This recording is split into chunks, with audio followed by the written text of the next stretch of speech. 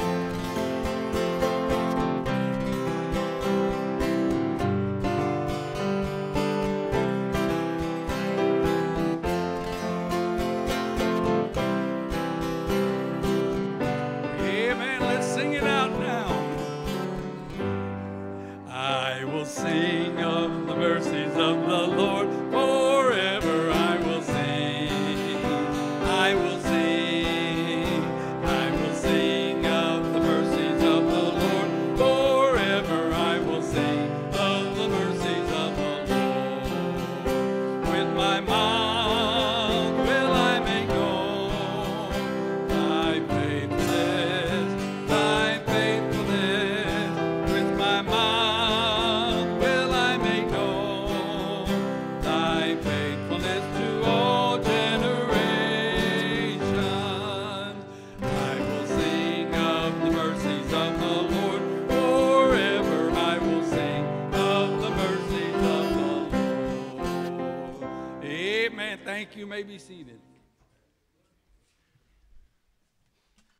Good morning. Welcome to our 11 o'clock service. Those who join us on the internet, we're glad that you're here today. A lot of people got Texas allergies.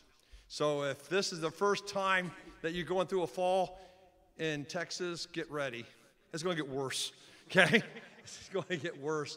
But a lot of people out because of that, and a lot of people out because of traveling. So pray for one another as they travel, and then pray for those that are not here today, just that God will get them better and they come back to worship with us. It's good to have visitors here. Hope everybody got a bulletin this morning.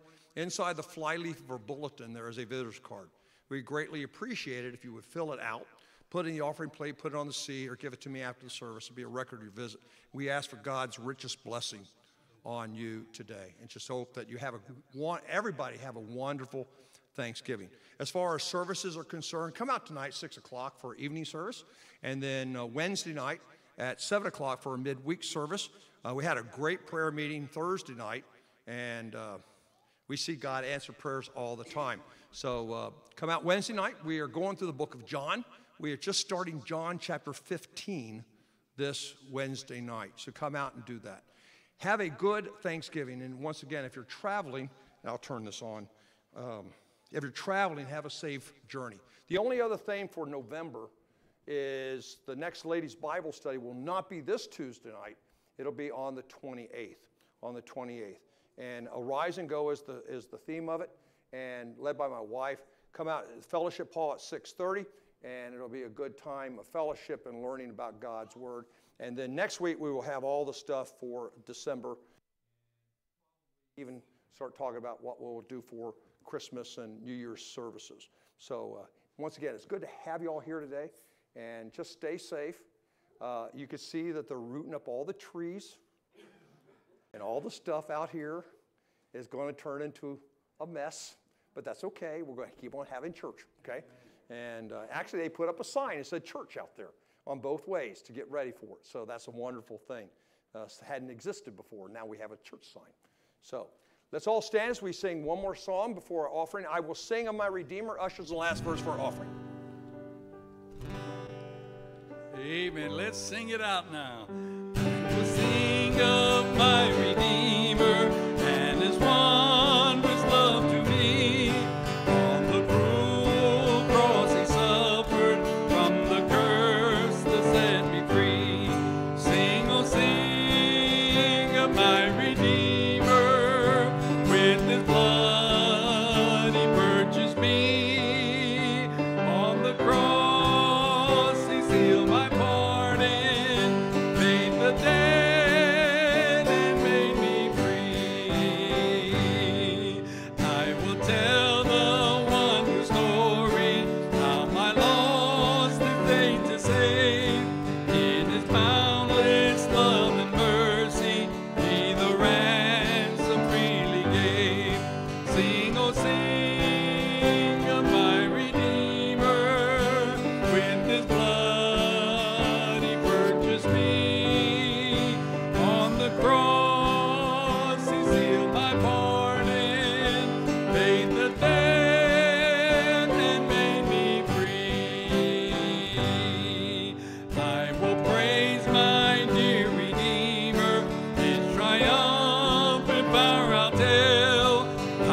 victory.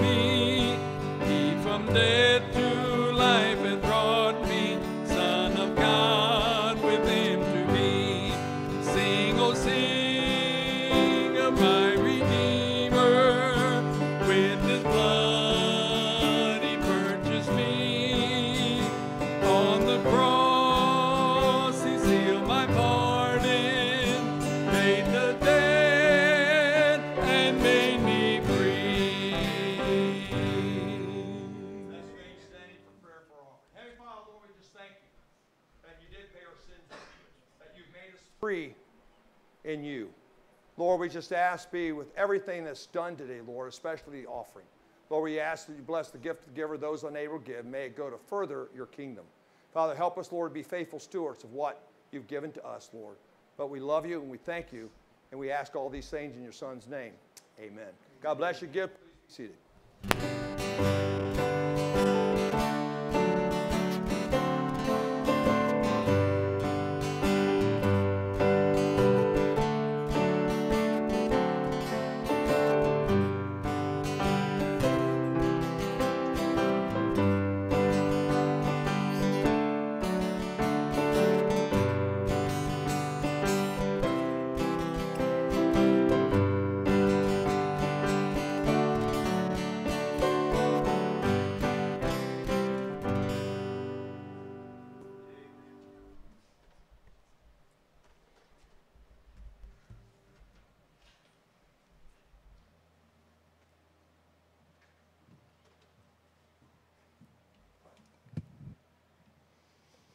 While my pianist is setting up, y'all pray for me. This is a new song.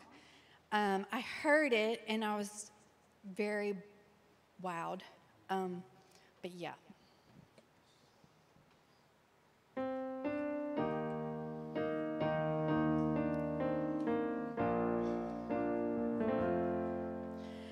Three Hebrew children faced their greatest trial of all. The king said, give them one last chance. Surely their faith will fall. But they would not bow and they would not bend. And they said was, we will stand.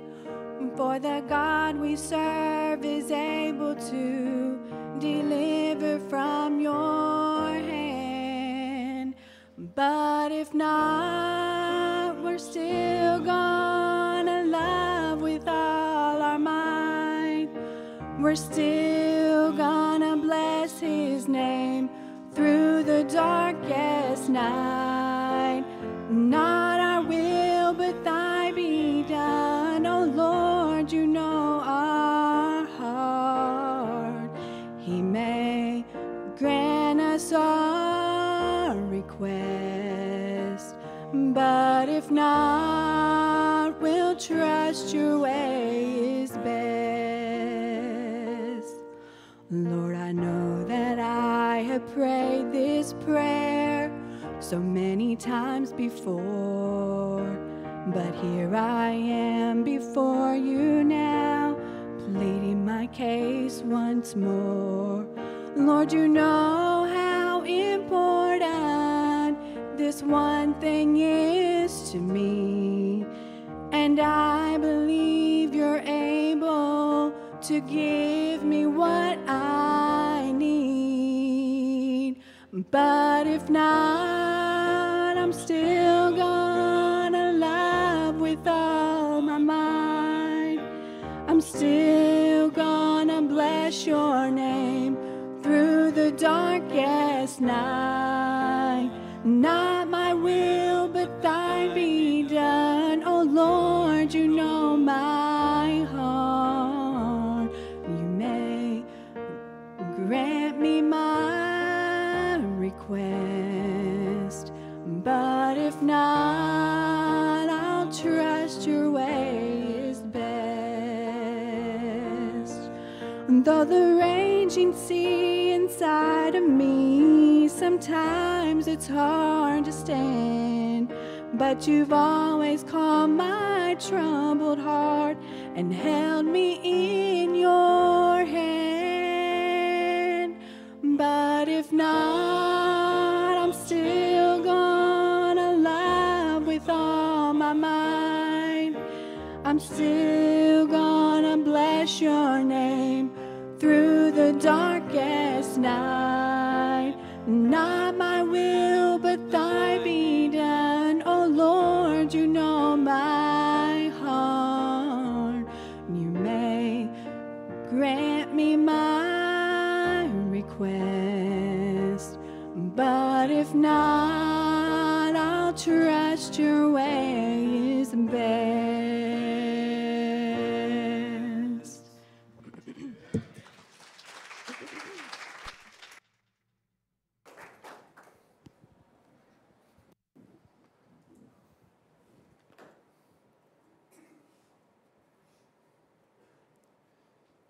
For those watching on the internet, we're having the typical problems right now. They're upgrading the internet around here, and they're taking down the internet periodically, and that's why we're having drops outs this morning. But we are taping it. We will upload it, the entire service, later on today, but we are streaming right now. Good morning, kids. Okay, I know there's kids out there. I know there's people that want to be kids, but this is Thanksgiving week, and you're probably happy that we don't have school this week. I'm happy that we don't have school this week. And other people that have kids in school, maybe about Wednesday, go back to school. But this morning I want to talk real quickly about a man who had a large impact, probably the largest impact on our faith besides Jesus Christ, and that's the Apostle Paul. This is a picture of what someone might think that Paul looks like. We don't have pictures of him because he lived in the 1st century AD. But we do know this. We do know that he wrote a lot of letters. We do know that he went a lot of places. We do know that he was in prison a lot. We do know that he went through a lot of trials for Jesus. And the issue is that when we know Jesus, the troubles don't necessarily stop, but we have the ability to get through them. We have peace, and we talked about that last week. We have power because we're plugged into Jesus instead of being plugged into something else. And so Paul is responsible for writing most of the New Testament. And that's how we know how we need to follow Christ, because God told Paul what to write. But the thing that we need to be most thankful for is how God has changed us. And that's the most significant thing about Paul. Before Paul met Jesus, he was assisting in killing Christians, putting them into prison. He was probably the biggest enemy of the church. And God met him on the road to Damascus, and Christ talked to him directly, and he got saved, and it changed his life. And then he becomes the greatest preacher of the gospel in the church age. God can take the worst of you and take all that away and make you new and make you the best that you could possibly be for him. And 1 Corinthians chapter 15, verses 9 and 10, Paul writes this. He says, "For I am the least of the apostles." Several things we need to learn, kids, about following God. The first one is we need to be humble. Even though Paul had great reputation, he basically said, I'm the least of all the apostles. It wasn't to make people feel bad for him. It was basically he realized that God was so much higher than him, and he wanted to do the best he could for him. And he says that I am not meet to be called an apostle. He wasn't originally with the 12. He was actually in the crowd on the other side where Jesus was calling them hypocrites and everything else. But he did see the resurrected Christ. He did have the message to go preach the gospel. He did have the ability to do miraculous things to show that God was in him. And he says, I persecuted the church of God. We need to not live in the past, but we need to remember what God has changed us from. And this just doesn't apply to kids, it applies to all of us. We need to understand where God has brought us from. That ought to make us thankful. That ought to make us thankful. And so he says this. He says, by the grace of God, I am what I am. The fact that we got up this morning was by the grace of God. The fact that we had protection on the roads was by the grace of God.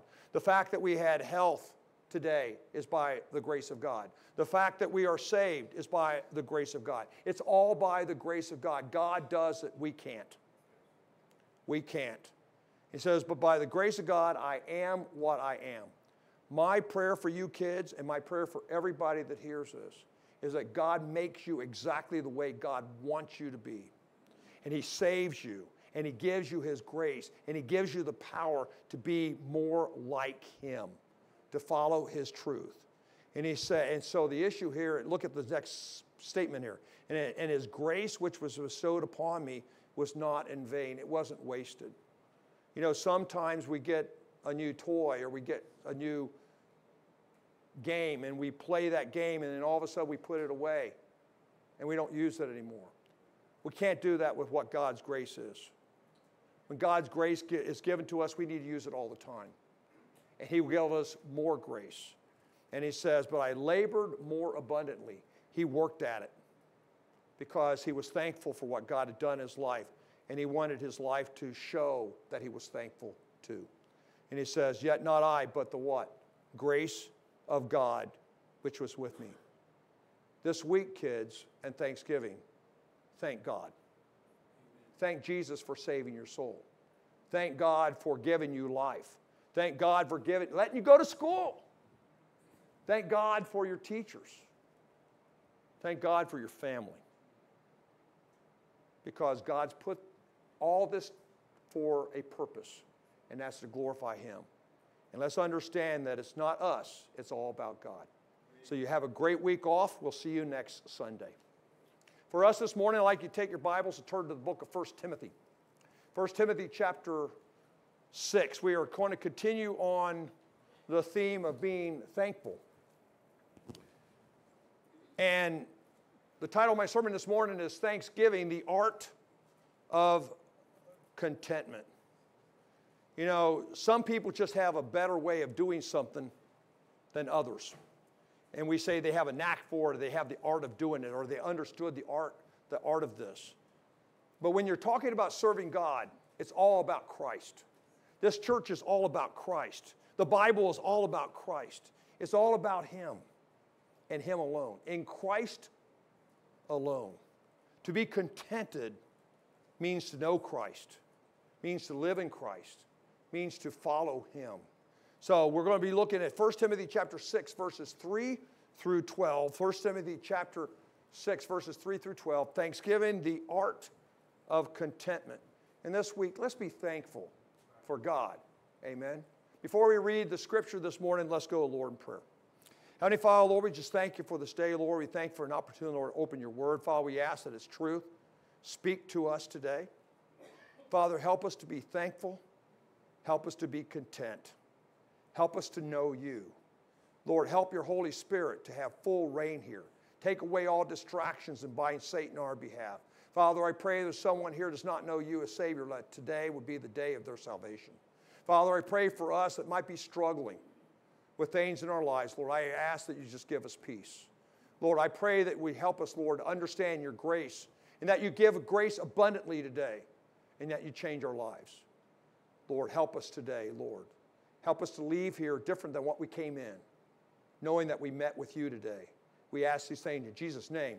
Amen. In 1 Timothy chapter 6, verses 3 through 12, Paul is closing out this first letter to Timothy, and he says, if any man teach otherwise, and consent not to wholesome words, even the words of our Lord Jesus Christ, and to the doctrine which is according to godliness, he is proud, knowing nothing, but doting about questions and strifes of words. Doesn't sound like being content, does it?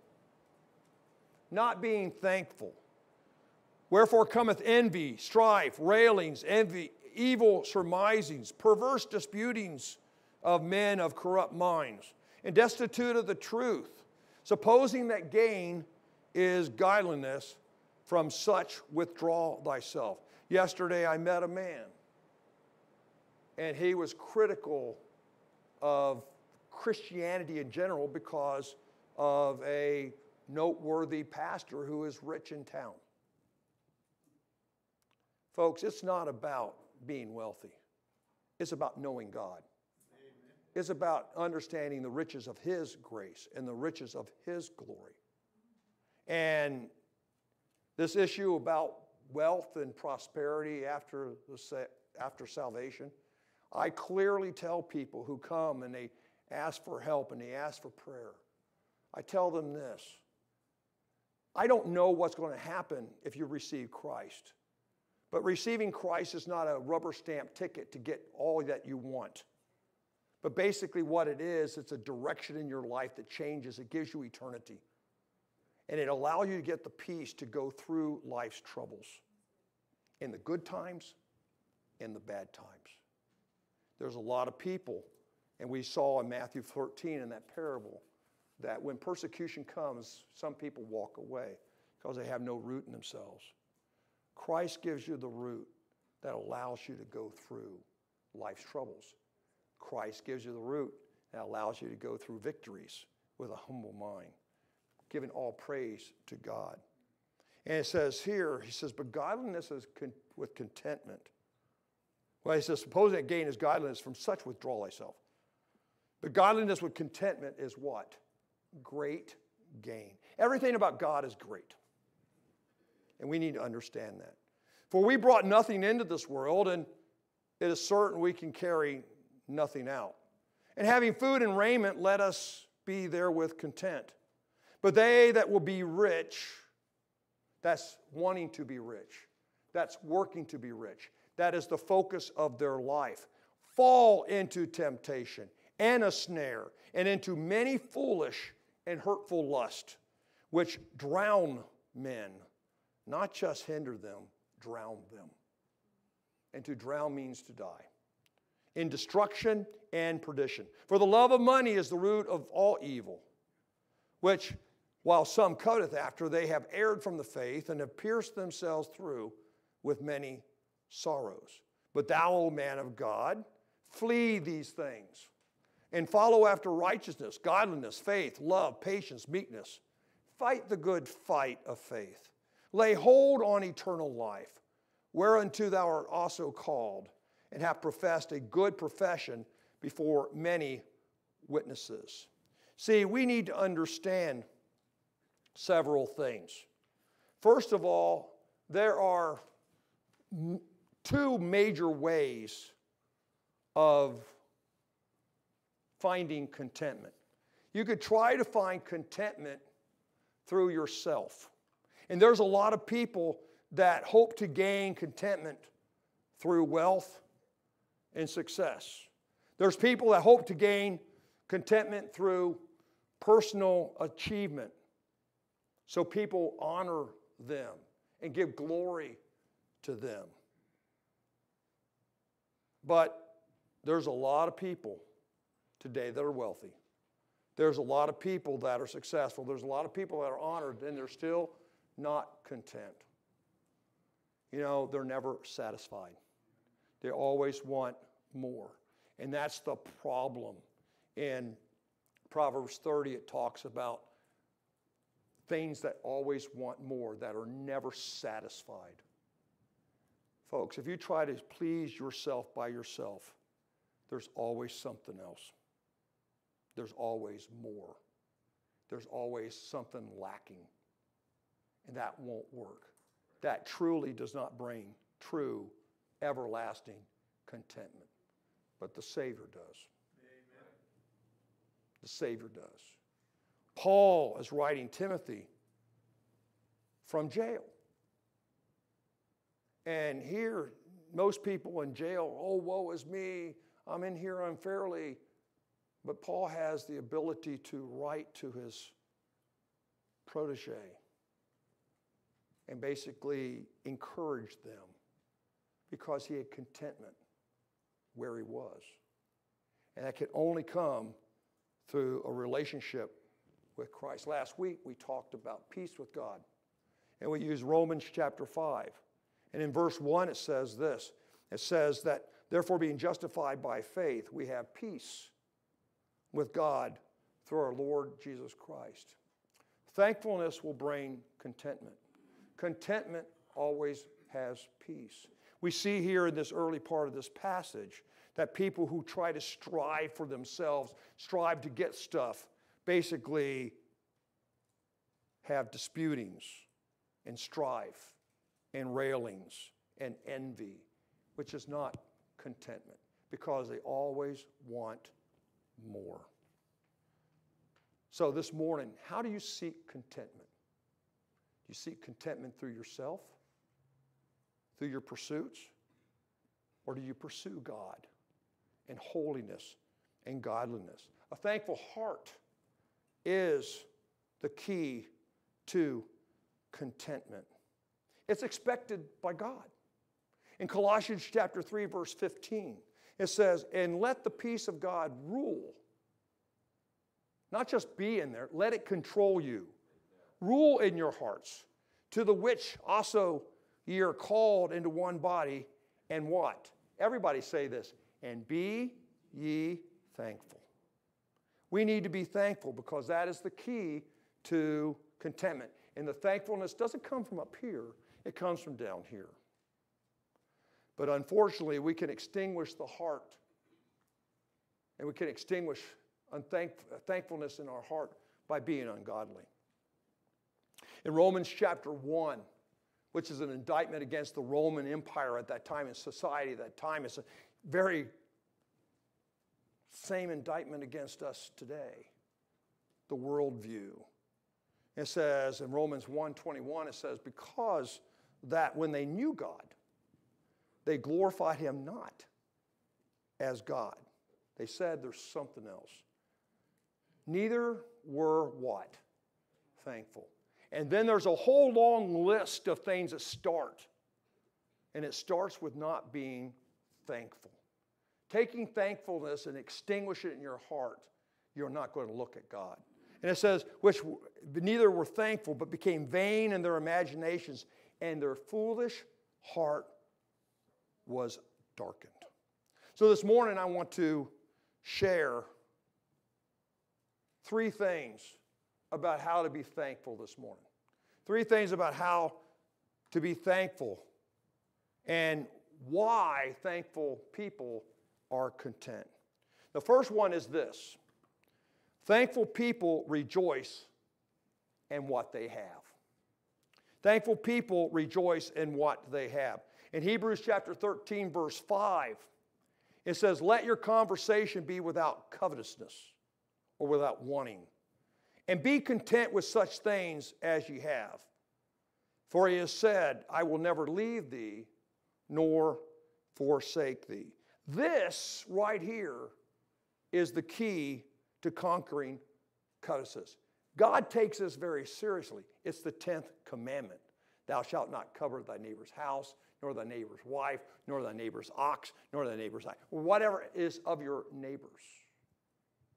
Christ said, love thy neighbor as thyself,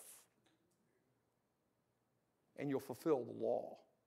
See, covetous people won't love other people. Covetous people are not thankful because they don't have enough. And so basically, let your conversation or your lifestyle be without covetousness and be content. That's the key. We need to be content. Contentment frees us from lusting for possession. It frees us to worship God. Christ himself said, you cannot serve 2 masters. You cannot worship God and mammon. So the issue is that be content with such as you have. Paul was content because he was continually thankful. He told the church at Thessalonica in 1 Thessalonians chapter 5, verse 18, he says, in everything, what? Give thanks. For this is the will of God in Christ Jesus concerning you. In Philippians chapter 4, verses 11 through 13, he says, not that I speak in respect of want, for I have learned in whatsoever state I am, therewith to be content. Now, he's not talking about Texas. Okay? I know both how to be abased and how to abound. Everywhere and in all things I am instructed both to be full and to be hungry, both to abound and to suffer need. I can do all things through Christ with strength in me. There's 3 things here that Paul brings out. The first one is that a thankful heart made him contented all the time. You know, Christ says in his model prayer, he says, give us this day our daily bread.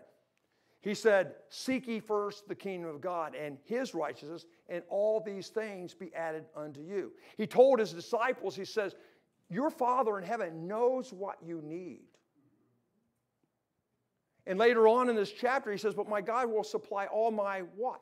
Need, according to his riches in Christ Jesus. So he realized here that a thankful heart was not based on what made him contented all the time, and it was not based on what he had or what he didn't have. Because he knew how to have a lot and he knew how to have a little. And whatever the case may be, he was still content. The problem is today, when you get more, you want more. Okay? And when you get less, you want more. So Paul realized, he says, I know how to be abased and how to abound. Everywhere and in all things I'm instructed both to be full and to be hungry, both to abound and to suffer need. And Christ made him content in all conditions because he says, I can do what? All things through Christ which strengtheneth me. So thankful people rejoice in what they have because they live that way. They take out covetousness in their life. Paul was content because he was continually thankful, and thankful people recognize the temporary nature of all earthly things. You know, this passage basically says we took nothing in the world. We can't take anything out. We came into this world broke and we're going to leave broke. You know, there's people that get buried in Cadillacs. And you know what? They're buried in Cadillacs. In eternity, that Cadillac's not there. There were Egyptian pharaohs that got built in pyramids, and all those riches were inside of there to try to appease the gods. And you know something? All those riches were still there. And then people came in and stole them. Or they wound up in museums. See, the issue is we were born broke and we'll die the same way. And as it says in our passage here in verses 6 and 7, it says, but godliness with contentment is great gain. It says, for we brought nothing into this world, and certainly we can carry nothing out, and having food and raiment, therewith to be content. Look at Job, okay? Job, in one day, lost everything he had. He lost all of his kids. And then he loses his health. And his wife says, why don't you just curse God and die? But Job came up with this statement. And it's written in the scriptures for us to learn by. In verse 21 of Job chapter 1, he says, naked came I out of my mother's womb, and naked shall I return thither. The Lord gave, and the Lord have taken away. Blessed be the name of the Lord. Now, I'll tell you what, that's a hard thing to do. Boy, we don't want anything taken away from us. You go take something away from a small child and see what happens. But you know something? As adults, we just do it in a more mature way. It says, in all this, Job sinned not, nor charged God foolishly. See, he was thankful in what God had given him, and he was thankful for what God had allowed him to have at that time. It's exactly the same as Paul. And so we see that thankful people rejoice in what they have. Secondly, thankful people refuse to be ruled by what they don't have.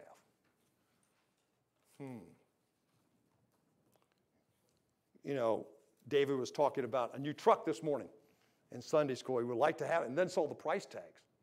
And then saw a used truck, saw the price tag. And I said, I'm happy with what I got. Okay? I'm happy with what they got. You know something? That is a very important thing that we need to understand, because here's the fact. The desire to be rich rules many people. The desire to be rich is not restricted to the world. It's also in the church. It's also in the church. See, as it says in our text, it says here in verse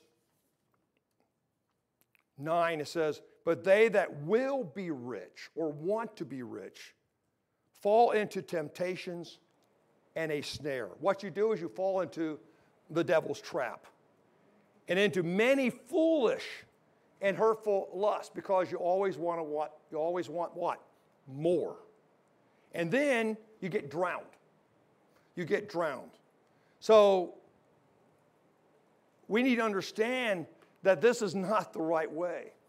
This is not leading, this is not living a godly life.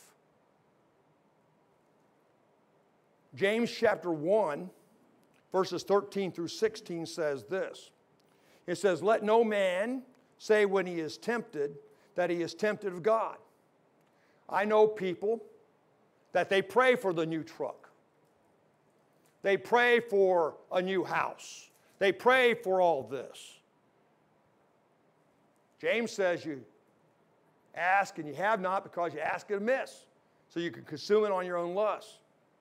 God says he'll supply your needs, not your wants. And then they get mad when they don't get what they want. What we ought to be praying for is what God wants. Amen. What God wants in our life, what God wants in the lives of others, what God wants in our church, what God wants in our country. Take your mind off of you. Not let every man think on his own things, but on things of others in Philippians chapter 2, verse 4. It says, let no man say when he is tempted, I'm tempted of God. For God cannot be tempted with evil, neither tempteth he any man. But every man is tempted when he is drawn away of his own lust and enticed. You make the decision on where you're going to put the priority in your life. It says, and then when lust hath conceived, it bringeth forth sin, and sin, when it is finished, bringeth forth death. We see in Timothy it says that they go off to many other lusts, and then they drown themselves in destruction and perdition. And James adds this one thing. He says, do not err, my beloved brethren. So if you're here today seeking God for what he can give you beyond spiritual things, you're asking amiss. You need to be asking for salvation because that's part of God's will. You need to be asking to be thankful because that's part of God's will. You need to be asking to be conformed to his image because that's God's will. You ought to be asking for the Holy Spirit to illuminate the Word of God to you because that's in God's will. You ought to be asking for the ability to go out and preach the Word and share the Word. That's God's will. And then God will give you everything else that you need. See, the desire to be rich rules many people today, but it shouldn't rule the Christian's heart. It goes on in verse 10 that the love of money is the root of all evil. And there are some politicians today say that money is the root of all evil. That's not the case. It's being consumed by it. It's by wanting it all the time. And I will tell you this, that bondage to the love of money costs people their souls. It cost the rich young ruler his soul. In Luke chapter 18, we talked about this last week. Rich young ruler comes to Christ. He says, good master, what good thing can I do to receive heaven? And he says, you know the commandments? He says, yeah, I've kept all these commandments from my youth up. And then Christ says, but one thing you lack. Sell all that you have and give to the poor. Take up your cross and follow me. And in verse 23 and 24 of Luke chapter 18, we see that he did it, right? No. It says, and when he heard this, he was very sorrowful, for he was very rich. He couldn't let go of that. He was in bondage to it. And when Jesus saw that he was very sorrowful, he said, how hardly shall they that have riches enter into the kingdom of God. That passage before James chapter 1, verse 13, talks about the rich. That the rich need to be made humble. And that you shouldn't seek to be rich. So God's got a big part of this. And then the disciples said, well, who can get saved? He said, God, these things are, with man, these things are not possible. With God, all things are what? Possible. Amen. So the love of money is the root of all evil. And bondage to the love of money cost the rich man his soul. But you know something? Breaking free from the love of money brought salvation for Zacchaeus. And we know the story of Zacchaeus. In the very next chapter in Luke, Christ is walking down the road. There's a great crowd. Zacchaeus was a wee little man. A wee little man was he? He climbed up into what? The sycamore tree to see Jesus. And Jesus looked up and saw him and said, I'm going to eat lunch with you today. And all the religious people said, you can't do that. He's a tax collector. Christ meets you where you are, and God will change you if you give up what you're loving right now and love God. And love God. And so, when Jesus is in the house, things change. In Luke chapter 19, verses 8 and 9, it says, Zacchaeus stood and said to the Lord, Behold, Lord, the half of my goods I give to the poor. Now I'm going to ask you this question. Could you be like Zacchaeus today? Could you give up half? In Acts chapter 2, in the early church gave up their possessions and distributed those who had need. Can we do it today? Or we say, we'll pray with you. James says, if you see someone has need and you say, pray, be warm and be filled, and you don't do anything, what good is it? What good is your faith? He says, the half of my goods I give to the poor. And if I've taken anything from any man by false accusation, I restore him fourfold. Oh, that means reconciling? That means admitting you were wrong? That means that you can make restitution? Yep. And Jesus said unto him, this day is salvation come to this house. For as much as he also is a son of Abraham. So the desire to be rich rules many people. And it rules many people today. I had a co-worker when I worked out at Lackland. All he did in the morning, he went up and told me how his 401k did. He had times more than what I had. And he came to me and he said, well, you got to invest. You got to invest. And he kept on saying, oh, how much do you have? And I said, enough. And folks, that's what we need to live by. Enough. Because if we have more, we'll depend on the more instead of depending on God.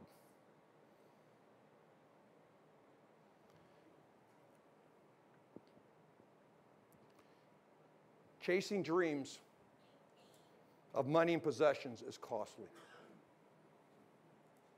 It's costly. It's wasted effort. It's wasted effort. Proverbs chapter 23, verses 4 and 5, it says, labor not to be rich. Cease from thine own wisdom. Well, I know something better than you. No. You need to let God tell you what you know. Wilt thou set thine eyes upon that which is not? For riches, what? Certainly make themselves wings. They fly away as an eagle towards heaven, and the government will get all of it. But that's not the point. We hear about all the things that make things go away. But why don't we not hear about God and about giving us eternal life and about what the real treasures are? In Matthew chapter 6, verses 19 through 20, the Bible says this, it says, lay out up for yourselves treasures upon earth, where moth and rust doth corrupt, and where thieves break through and steal. You know, you have a good place, you have big gates, you have security guards. You're trying to protect that. He says, but lay up for yourselves treasures in heaven, where neither moth nor rust doth corrupt, and where thieves do not break through or steal. You know what happens if you get rich? You spend all your time staying rich and trying to keep what you got. But the Christian life is about surrender and giving up things that you've got for Him. It's also wasted eternity. Wasted eternity. It says, For what is a man advantaged if he gain the whole world and lose himself or be cast away? Yesterday I was talking to a young man, and he says, well, I'm doing this, and I'm doing this, and I'm doing this, and I'm doing this. And he says, I just can't get control of this. And I said, because you don't want to deny yourself. I say, you don't say no. Okay? What did Christ say? If anyone follow me, deny himself, take up his cross, and follow him. Denying himself is telling you, say no. When you feel that urge to go get something, no. You get that urge to follow God, that's what you need to do. So thankful people refuse to be ruled by what they don't have. We want to use our efforts to the right thing. Lastly, thankful people recognize God gives us all that we have. He says that godliness and contentment, with contentment is great gain. The reality of it is that godliness and contentment go together. You can't be godly and be greedy. Cash without Christ caters only to carnality. Possessions without the Prince of Peace will never satisfy. You will always want more. The word for contentment is also translated sufficiency. In 2 Corinthians chapter 9, verse 8, it says, and God is able to make all grace abound toward you, that ye always having all sufficiently. That it's white for one reason, because it's the same word that's translated contentment. And it basically says, having what you need to do what you need to do. That's basically it. Having what you need to do what you need to do. Okay? And then, if you have what you need to do what you need to do, you may abound to what? Every good work. That's what godliness from contentment will bring. You have all that you need to do what you need to do, and you'll abound in that. Contentment comes from knowing and serving Jesus Christ. In 1 Timothy chapter 1, verse 14 and 15, it says, and the grace of our Lord was exceeding abundant with faith and love, which is in Christ Jesus. Folks, Christ didn't save us because of our bank account. Christ didn't save us because of our last name. Christ didn't save us because of the color of our skin. Christ saved us because he loved us. And he realized that without him, we would go to hell. For God so loved the world that he gave his only begotten Son, that whosoever believeth in him should not perish but have everlasting life. Amen. Oh, by the way, he owns everything because he created everything. Amen. So what right do you have to say, this is mine? No, it's his.